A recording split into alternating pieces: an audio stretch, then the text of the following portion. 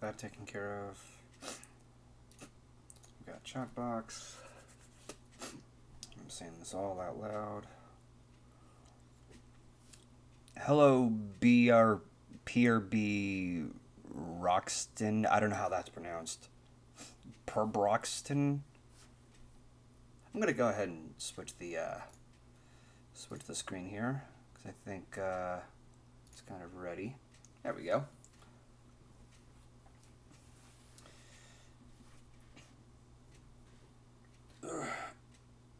Yeah, this is a bit of a late hour.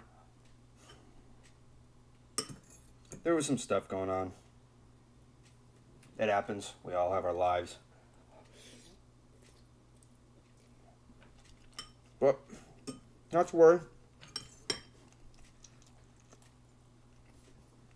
Sticking with my routine. Oh, Jesus Christ. Thank you for hosting, Darth Raven. Unfortunately, there was a double, double echo sound effect.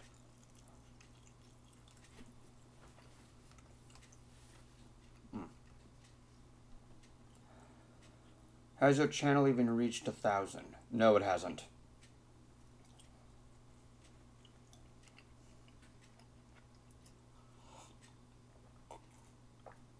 I should also link this to my tweet.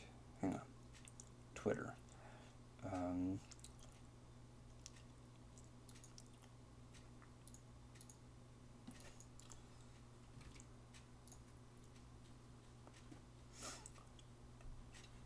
Just give me a minute.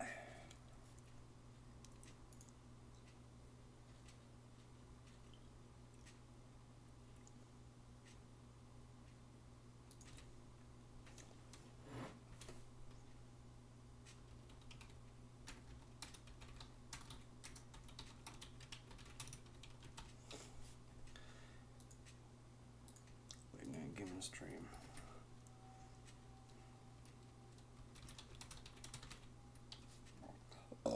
Up.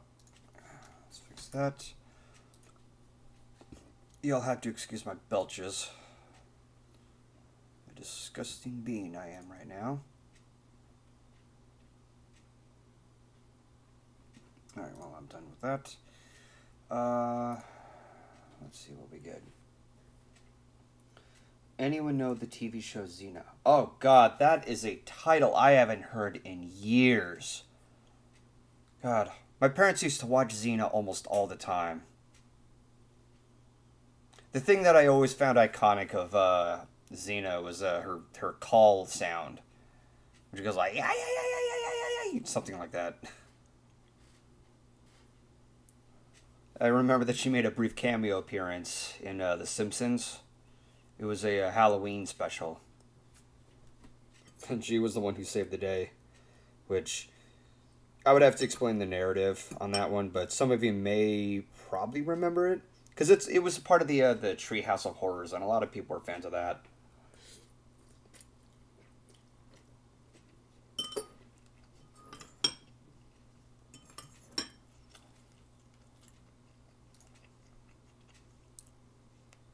I suppose I should get a call started. I expect people would be joining soon. Comic book guy kidnapped her. Yeah. See, a culture guy knows what I'm talking about. My cousin loves Xena. Yeah. See, seen bits and pieces of Treehouse Horror 1's pretty fun bits. Yeah.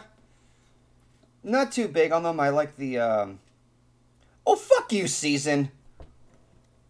Eating ASMR. Okay, at least when I when I watch ASMR videos.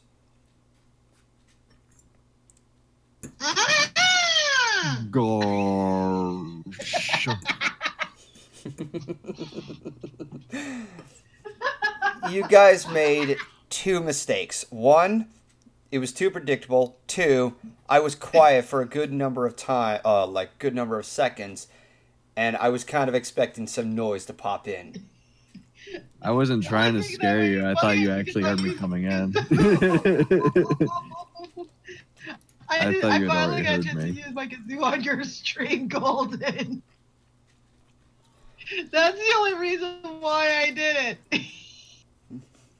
Gosh.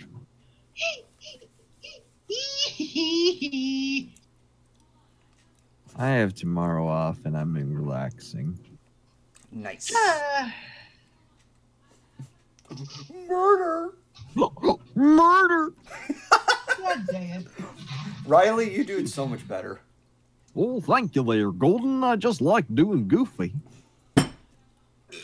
So, how'd you make Max? Well, you see, Maxie, your daddy doesn't have sex. Your daddy fucks.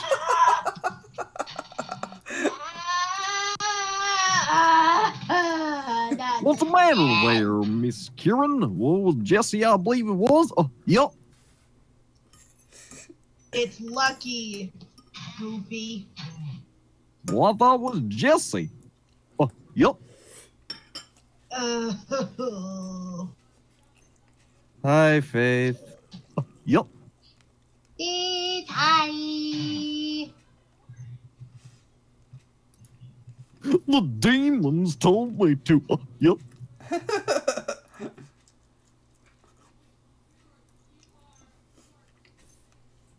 Huh. You know, every time I walk into the room when Aeon's in, I'm like, hey, demon, it's me, your boy. I should do that from now on. Every time I walk in the room with Aeon. Speaking of which, I need to see him again next week.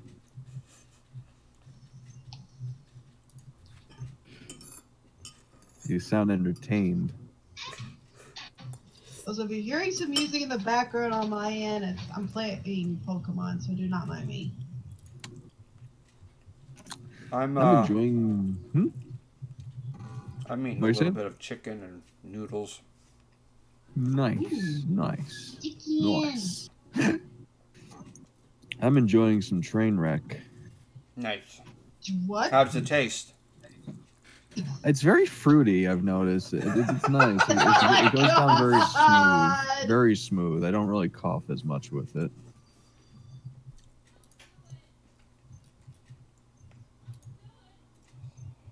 Nani the fuck?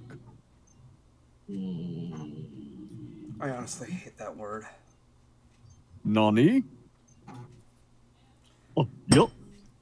Because the first time I was introduced to that word, it was during what was it? It was during my playthrough of Zelda, and I got that mixed up with Navi, and I didn't know that Nani meant what. Yes. And because of that, I'm just like, guys, just stick with English, okay? I'm not gonna know your weeaboo Japanese. Well, we're weeaboos and we have to speak that otaku language.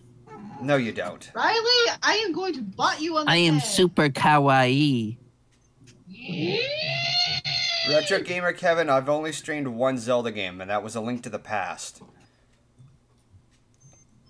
Riley, you better be careful what you say, because you're dealing with someone who's a Japan enthusiast. Y'all are bakas. So are you. I mean, I know that, but still. At least you're not afraid to admit it. Oh, heavens. Now, where was I? Okay. Where am I supposed to go now? So yeah, after I mentioned, you mean Navi? They're like, no, that means what? Listen! Yeah. Hey, listen! Hey, look! Look out! Look out! I'm sorry. I mean, that's pretty much I'm well Navi. down to doing that voice. You know, the funny thing is, Electric guy, English, please. The funny thing is, I was never, annoyed by Navi as a kid for some reason. I don't know. Oh, I'm kind of surprised, because I know that's, one of the things about the game that... Nah, the thing that annoyed me about Ocarina of Time was the fucking water temple. Oh God. Oh yeah, I totally understand. That, I have dude. still yet to beat that game because the last 2 times I tried navigating the water temple, even with a fucking guidebook, I couldn't get through the thing. That is sad. I know. So when I eventually play it again, I want to be the HD remake only with Rumble because I like the Rumble. I heard that in the that on the DS3 3DS remake, excuse me, the 3DS remake, they included they actually update. I heard they updated the dungeon where it's much easier to navigate. That's what I've heard. I wanted to wait for a version with Rumble because I'm a Rumble guy. Okay, Golden, I can actually agree that that's what happened because I have the remake and it is much easier in that dungeon now that they fixed that up. But Hey, Blue. I will say, okay, so while the water temple is a pain in the ass, I cannot stand the shadow temple at all. I never got to the Shadow Temple, motherfucker. Well, okay. Okay. I will say, okay, so the navigation on that one was fucking awful. I had to look at the guidebook to figure out where I'm supposed to go. And then I had to have some assistance from Ellie. There was for instance, there's a huge pit that you have to go across. And I'm like, how the fuck do you get over there? And this whole time we're supposed to throw a bomb near a series of bombs in order to knock a pillar over. I have never encountered that kind of obstacle before. So how the fuck was I supposed to know? And the game expects you to know that. And then there's the fucking boss. The dude who, I don't know what his name is, but he bangs on a bunch of drums. Bongo. Yeah. And he, when he goes to attack you, he'll either try to use his hand, well, obviously he'll use his hands, but it's either one of two things. Either he leaves it open to grab you, and that's where you can shoot it in the palm of its hand, or it comes into a fist. But because it moves so fast, you have little time to react. So you have little room for error. So yeah, Bongo Bongo could suck my balls. Wasn't that also the level where you had to travel back in time in that fucking? No, that was the Spirit Temple. The Spirit Temple was fucking amazing. Okay. Wait a minute, Golden. Yeah. There is a moment for the Shadow Temple where you, as a preparation, because you have to go back in time as a child to go to the well to get the Lens of Truth in order to get through the Shadow Temple. Oh yeah, that was the other thing. I didn't know about that. You didn't know that part? No, nobody said anything about it. Oh my god. When it came to the Shadow Temple, the only reason why I had a hard time going through that one wasn't because it was hard to me. It was because it was terrifying to me. I was more annoyed. annoyed. I was a very easily scared kid, so that dungeon scared me all the way through. I was terrified. Which one? The Shadow fucking Temple. Oh, I thought it'd be the Forest Temple. Everybody seems to be afraid of that one. The Forest Temple didn't scare me as much compared to the Shadow Temple. No, that one was legit meant to be scary. No, I even had a hard time trying to get into the Shadow Temple because you had to acquire the hook shot.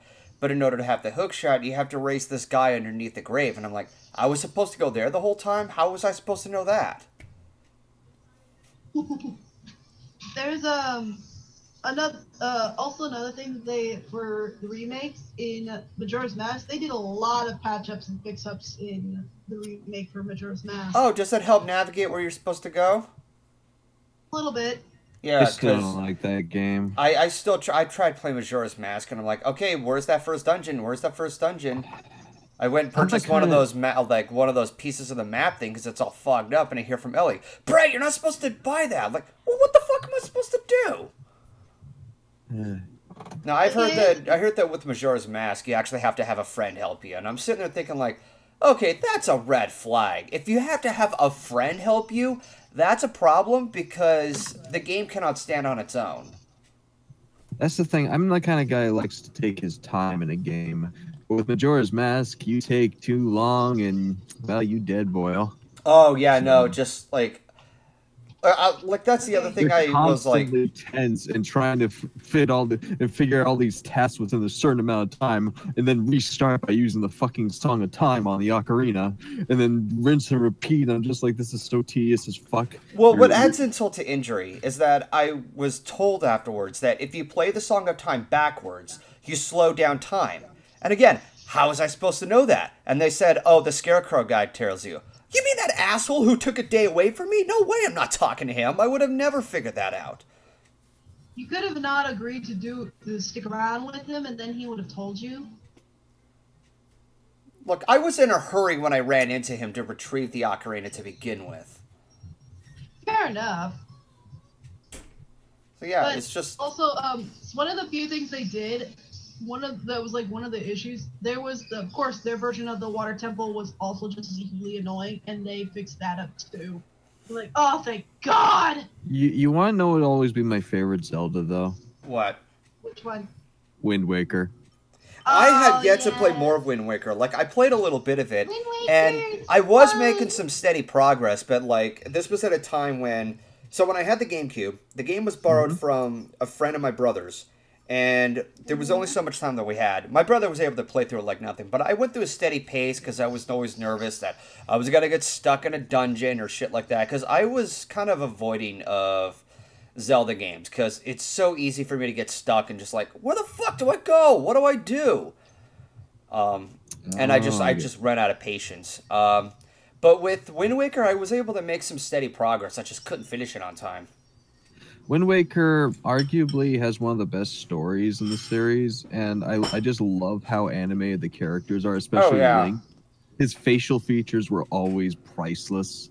He actually seemed like he had a personality for once. There's a few moments in Wind Waker that I still treasure to this day because they are such good moments. I still one of the first ones is like after you got the Furore Peril, and you get to do this. You get to watch the ceremony. When Link joins in on the music, it's like, oh, that's so cute. Well, actually, my memory is similar to that. One of my favorite memories is after getting the game on GameCube. I stayed up late last night and I was playing the Forest Temple. You know, the one with the little, what are those fucking things called again? The Forbidden Woods. Yeah, the Forbidden Woods in Wind Waker. Just I love that atmosphere.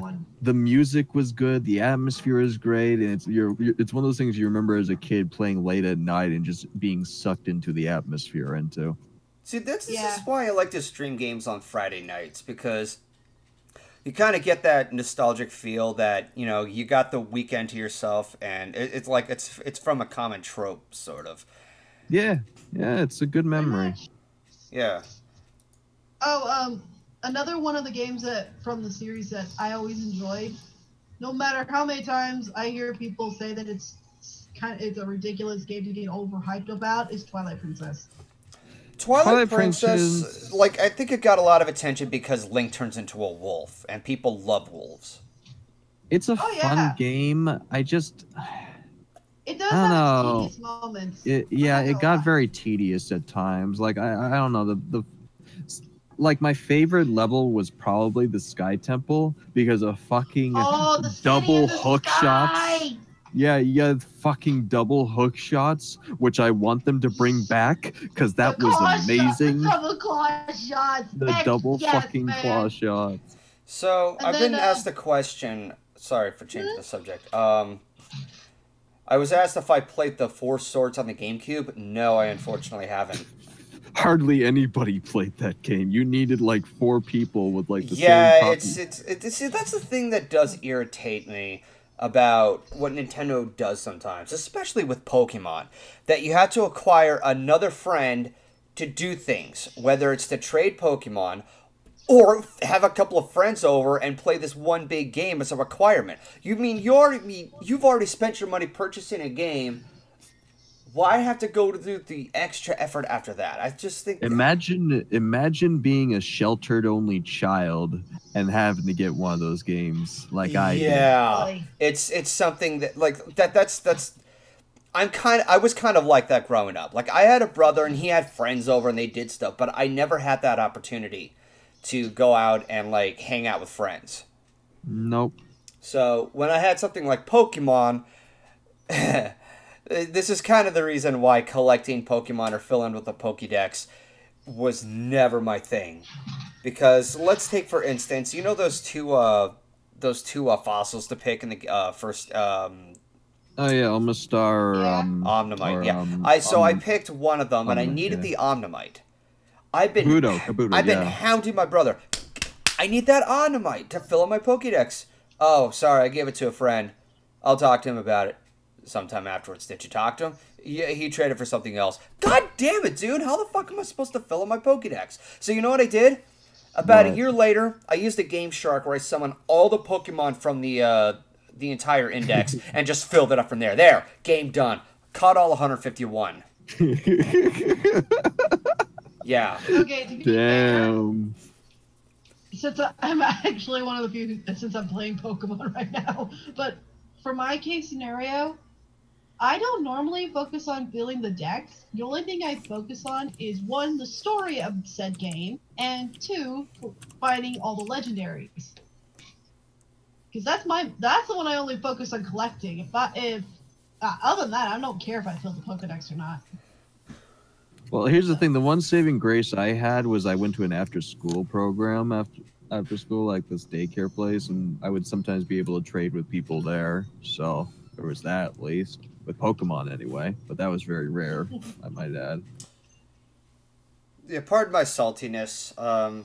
Sometimes, No, you're fine, dude. yeah, no, like I can go really crazy when it comes to mechanics that are so cryptic to figure out, only for somebody to tell me, "Oh, you're supposed to do that," and it just makes you feel like a complete moron.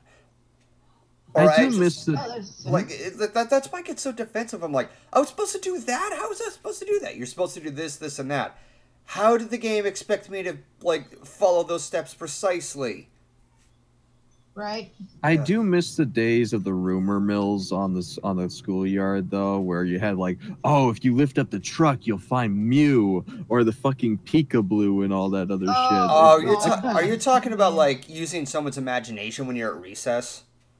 Yeah, like no, like how there was all these rumors for Pokemon that you could do this or that, like lift up the truck to find Mew or find Peekaboo, which was Meryl. Oh, dude, like okay, so if we're gonna talk about childhood memories, one of the funnest like childhood memories, and yes, call this premature, somebody actually like drew out a map that's loosely based off of the recess ground, and we created our own little map of the Pokemon world, like out in the grass field areas or like mountain areas where like they call it the Mewtwo Mountain because the Pokemon first movie was out. Or if you're at the what is it, the Jungle Gym, it's like a city, like Saffron City or something. So there was a crazy like world that was set up like that, and everybody was following him around, working with this map to use their imagination, as in like catching different Pokemon.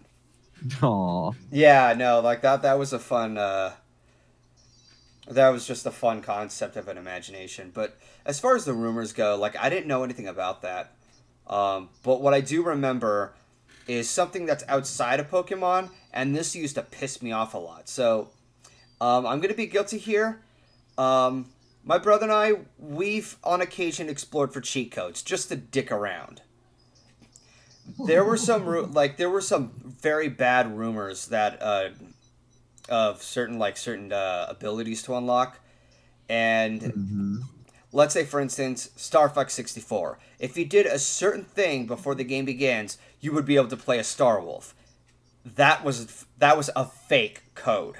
There was a certain other code that was claimed to be something useful for GoldenEye. It was also fake. And I remember the website too. The website was called Happy Puppy. And I started to have the impression, this website is just filled with false rumors of certain codes. Kiss my ass. There was one code or one false rumor that I heard about long ago. Yeah? And it was like way back with 64 with Smash Brothers. Mm-hmm. Yeah. That rumor about that April Fool's joke about Sonic and Tails becoming playables. Oh dear. I remembered that, But to this day, I still find it ironically hilarious. Like, okay, even though that was just an old April Fool's joke from the Nintendo magazine company, they unintentionally foreshadowed Sonic being in Smash Brothers. Well, here's the thing: a lot of like rumors in fighter games ended up being true later on. Like there was the fucking whole like thing with there was this one fighter in Mortal Kombat. I forget his name off the top of my head, but everybody kept thinking he was a real character in the game for the longest time because of these codes or whatever that they would talk about. Like only to find out then the developers said later on, hey, how about we just make this character now that people keep thinking that this character exists and stuff. So that's how that happened. And then there was like Street Fighter, I think it was like Ken and Ryu's teacher, this like evil bastard that was like teased and like talked about in past games where they didn't really have him as a character or something, or just mistranslated, and they ended up making him a character. So while they have a lot of dumb tricks on us, some of them end up turning for the better. Shenlong, I think, yeah. I'm not sure about. I don't think it was Reptile. It was Aardvac or something. I forget his name. It was in Mortal Kombat. We've been in pre-show for quite a while. I think it's time to get started on streaming a game. Oh, what are you playing? Sonic 2. Oh, okay. So you finally get the spin dash. Yeah. Me and my sister's game that we used to play constantly, and my sister was the only one to beat it. I only played that once. All right. Well, you're gonna see more of it. Let's go away from pre-show and get started.